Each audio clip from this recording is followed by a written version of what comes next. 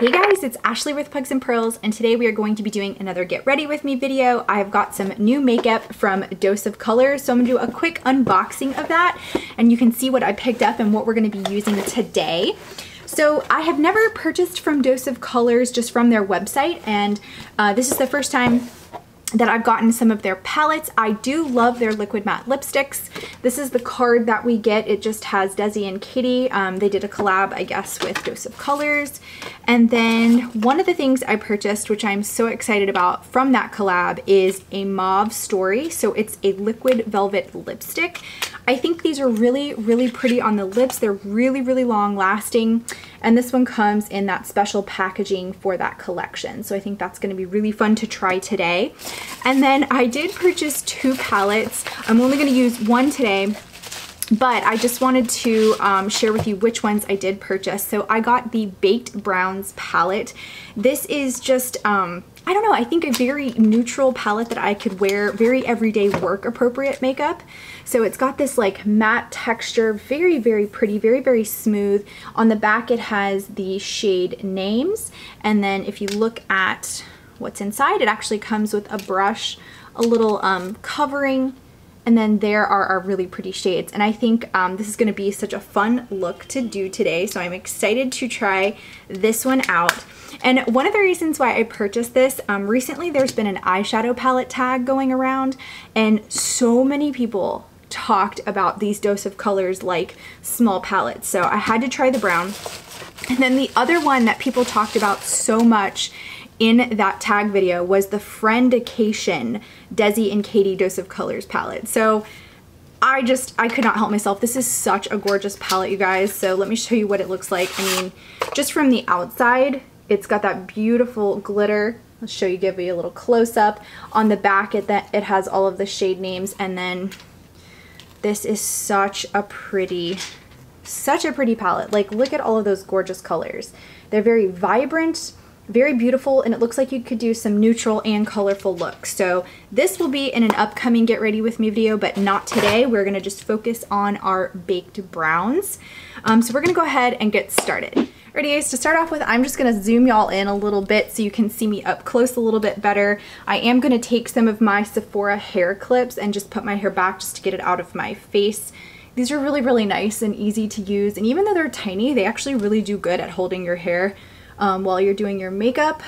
Normally I like to put like a little headband in, but these have been working out really, really nicely. So let's start off with our first thing that I love to do. This is the Smashbox Primer Water in the scent So Chill Coconut. I love this primer. It just gives me a little bit of hydration back into my skin. I am also going to put the Brazilian Lip Kiss on my lips just to give me a little bit of hydration. This is one of my favorite lip balms of all time. If you have not checked out this brand, you need to go check it out. It smells so good. You just feel like you're on a tropical island when you put this on. And it's a big size too. It's like a big lip balm. Next, for the eyes, we are going to put this MAC Paint Pot on. This is in the shade Painterly, and this is just really helpful to give yourself an eye base. I'm gonna move my little mirror here, so if I'm looking here, that's what I'm doing, just making sure I can apply this properly. But this stuff goes on so creamy. The pot lasts a long time. I wanna say it's like $18, $19, but it will last you a good amount of time. There's just a lot of product in here, and a little bit really does go a super long way. So when I put this on, the reason why I use the eye base is it really gives me a nice base for my eyeshadow, and it also covers up any discoloration on your eyelids. Alrighty guys, a new step in makeup for me is using this Wanderlust Beauty Oil. This is their illuminating face oil. It's called their Glow Ahead face oil, and it's honestly a really, really pretty product. It comes out pink, kind of has like this shimmery pink, but it's a very controlled, like oil. I love that it comes in a tube, and I just kind of massage this into my face, and I notice ever so slightly that it really does give a light kind of glow through my foundation. So I really, really like that. I think that's kind of a unique thing. And I always used to be super afraid of using oil, but this is not greasy at all. It just sinks into your skin, and again, kind of helps with that hydration factor. So really, really have enjoyed that from Wander Beauty. Next up, guys, I'm taking my Professional primer. This is in their hydration formula. I do notice now that I've been able to test this out a little bit more, it is slightly more hydrating than the original primer. So if you are looking for something that's going to give you a little bit more hydration back into your skin, you might want to consider this. Just be forewarned though that the primers from Benefit do have a little bit of a scent. So if you don't like a small like floral scent, you may not be interested in that. Do I like it better than the original though, I think is the real question. And I feel like the jury is still out. I don't think so is going to be my answer today, but I have been using this little travel size up just to get through it, give it a nice review to see if it is something that I would switch to, but I really like the original one that's in the green packaging. Next, guys, I'm going to go in with an additional primer. This is my Dior Forever Everwear Skin primer, and I really like this thing. I just feel like it gives you an extra smoothing to your skin. It makes your skin really, really soft. And the reason why I'm actually adding this on today is because I am doing a webinar later tonight, and so I really want to look my best, and this is one of those additional steps that I will add to my makeup if I really want to go like the extra mile just to look extra put together. So it is expensive, a little pricey, but I do pair it with my Dior foundation, which I'm actually going to use now. That is the Forever foundation. Now this one, they have discontinued this particular version, but they have a few other versions. I think there's a 24-hour wear one. I do have the shade 10, so this has been a very nice, like kind of luxurious foundation for me. It just goes onto the skin super, super well and just gives me a good amount of coverage, but doesn't make me feel like I'm cakey or anything, but I really, really like it. And I do like to kind of do my face in quadrants a little bit, just so that if the foundation does dry quickly, it won't dry before I can get it blended in on my skin. And again, I'm really excited and looking forward to trying some of those newer foundations that Dior has put out. Again, they are pricey, but I have found their quality to be really good. There are some Dior products that I really, really do enjoy utilizing. Alrighty guys, one thing that I did forget to put on prior to doing my foundation was my Tarte Shape Tape in the shade Light. This is a concealer, and I do just like to put this underneath my eyes. This is like I am at the end of this little bottle, so I'm gonna have to switch over to my backup soon, but I just try to get as much out of it as I can because it's an expensive concealer if you ask me, so I do try to use it up before I move on to the next one. And I'm just going to blend that in with my 138 BH Cosmetics brush. I'm just going to kind of tap that into my skin right underneath my chin here. And then most importantly under my eyes, which is really where I try to cover up any kind of like darkness. I don't think I suffer from too much darkness, but I do have a little bit of like, you know, I feel like under eye bags that kind of show up sometimes. So I do feel like Shape Tape is a very, very strong concealer if you're looking to really cover up under eye circles. Alrighty guys, so to set today, we are going to be taking this Too Faced powder. This is their Primed and Poreless powder, and it's just a really pretty basic translucent powder. I find this to be really, really nice on most foundations. It just goes on really smoothly and makes your skin pretty flawless. So pressed translucent powders, loose translucent powders, I really like using those as powder over my foundation, and I don't ever tend to see that it like turns it white or anything like that if you're ever afraid of that. It really just does a good job of setting it so that, you know, your foundation is going to last hopefully like a little bit longer. Alrighty guys, next up we're going to take this Becca blush and highlighter duo. This is in Flower Child, and then this highlighter is Champagne Pop. These are my favorite kind of like ones to use when I don't really have anything else. I'm just going to pop that on the top of my cheeks. I feel like Flower Child gives such a nice little flush of color. You can kind of build it up or you can keep it kind of sheer, but it's a really pretty formula, so I'm really, really pleased with it. I use it all the time, and if you've been on my channel, you know you've seen it many, many times. Again, going in with Champagne Pop here, just putting a little bit on this Wet n Wild brush and just doing the tops of my cheeks there. Gives me a nice little flush of color. Just a little bit, nothing too crazy. And then guys, we're going to go in with this Laura Geller Baked Blush. This is in the Bronze and Brighten Medium. And this is actually a pretty nice bronzer. It lasts a really long time. This is a travel size and I've had this for probably over a year. And I just put this into the hollows of my cheeks and I can build it up or, you know, again, kind of like diffuse it if I want to. I normally go over my temples a little bit just to give me a little bit more of a warmth. And again, just on the other side as well. And down my neck here after I get done with my chin. Just to kind of tie it all together. It really does like warm up the face a little bit, especially if you feel like you're a little pale. I know I feel a little pale right now, but I think it looks really good. Alrighty guys, are we ready for some eyeshadow? Okay, so we are first going to take, let's see, I'm gonna use this really light brown shade here. This is called Deserted. So we're gonna start with this light matte. I'm gonna take just a fluffy brush and we're gonna go in with that. It does kick up some, if you can see, it kicks it up a little bit, some of that eyeshadow, but that's okay. I just tap it off before I go in. And I'm just gonna go into that crease and start to build up our transition shade. Very, very pretty. And again, I've had no experience with Dose of Colors eyeshadows, so I'm super excited to kind of like see how I feel about their quality. Just initial impressions from this first shade. Great pigment, blends out, and it shows up, which I think is really important. Sometimes you get eyeshadows, they don't even show up. This is really, really nice, really beautiful transition shade here.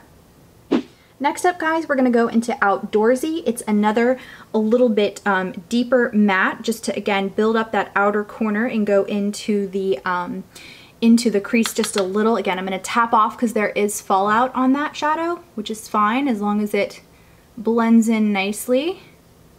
And yes, we are deepening up that corner really, really nicely. I like how that's coming along really well. They tend to blend into each other really good, and we're getting it a little bit darker.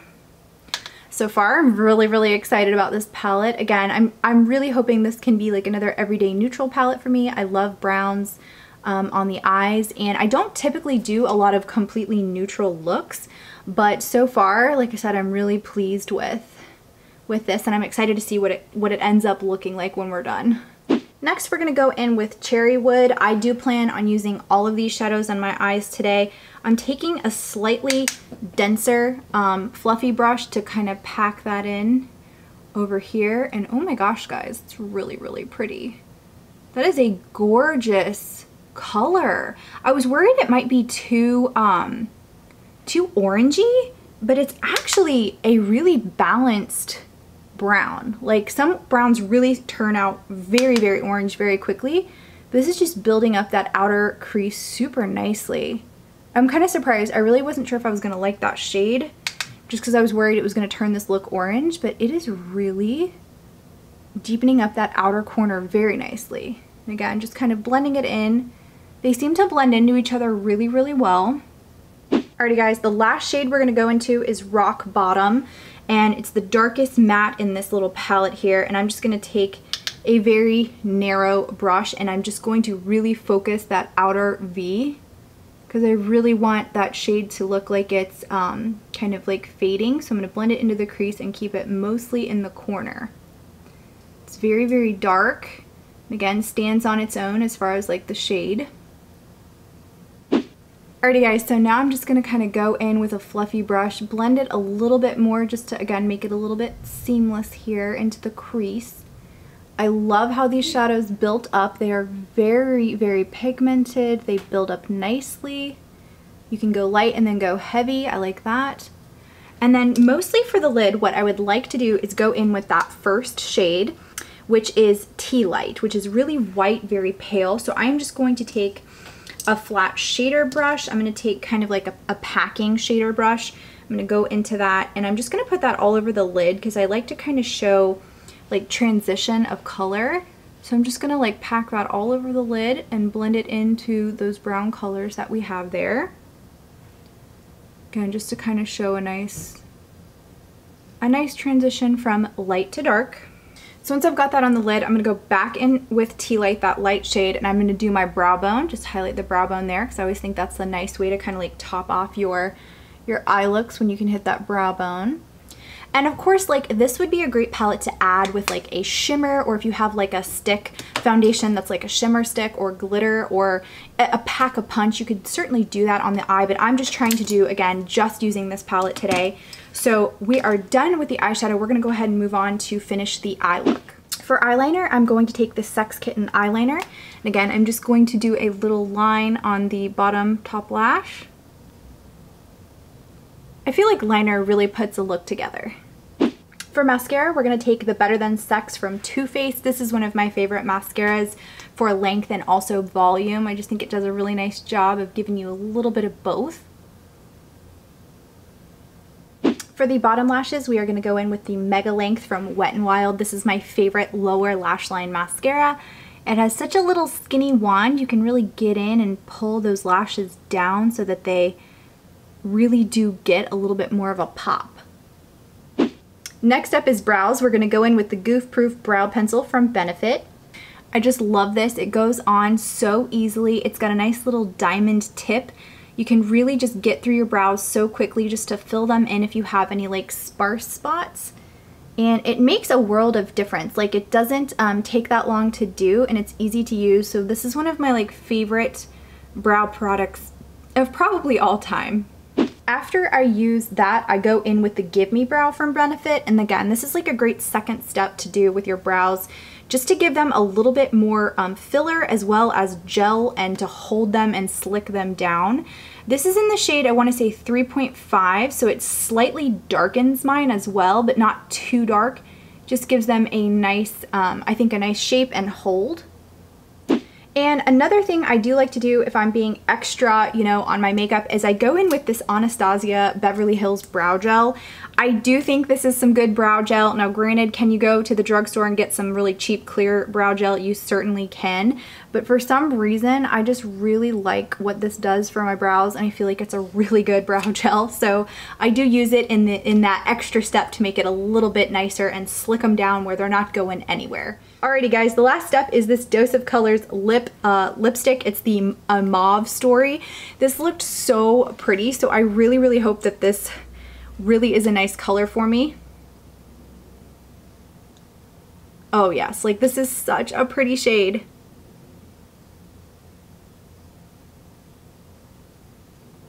These are so creamy, you guys. Alrighty guys, so this is a really pretty formula. If you have not tried the liquid lipsticks, and this is the Liquid Velvet lipstick, it is so pretty, and this is the exact shade I was looking for. Like, I'm so happy. Sometimes when you look at swatches online, they do not look the same. It looks so good. I am so pleased with this. This is one of those neutral shades that anybody could wear, I feel like, especially to work. And like I said, I'm doing a webinar tonight, so I wanted to just look put together since I have to actually see people on camera and they have to see me. So I love how this turned out with this lipstick. Alrighty guys, so this is the finished look. I hope you enjoyed. Just to recap with the palette, love it. I mean, I knew I was. So many people raved about the baked browns. It also, Dose of Colors also has this in a lot of other color stories like purple. I think there might be a smoky one. This to me just spoke to me because I love browns, and so I highly recommend this one. I am very pleased. If you are a neutral lover and you need makeup for work, very nice palette. I will put the links below. And then I love the lipstick. I knew I liked the formula. I do have some of these formulas, but I did not have this shade. And again, this one is a special collab with, I think, Desi and Katie. Super beautiful. I love the packaging. It's definitely different than some of their other packaging, but so cool how this turned out today. I hope you guys enjoyed. Let me know in the comments if you love anything from Dose of Colors. Is there anything else I should check out? Because I like their brand. I've only used really their lipsticks, and this is the first time for me trying their shadows, and I'm very pleased. So hope y'all enjoyed. I will chat with you in the comments below, and I will catch you guys in my next video. Bye!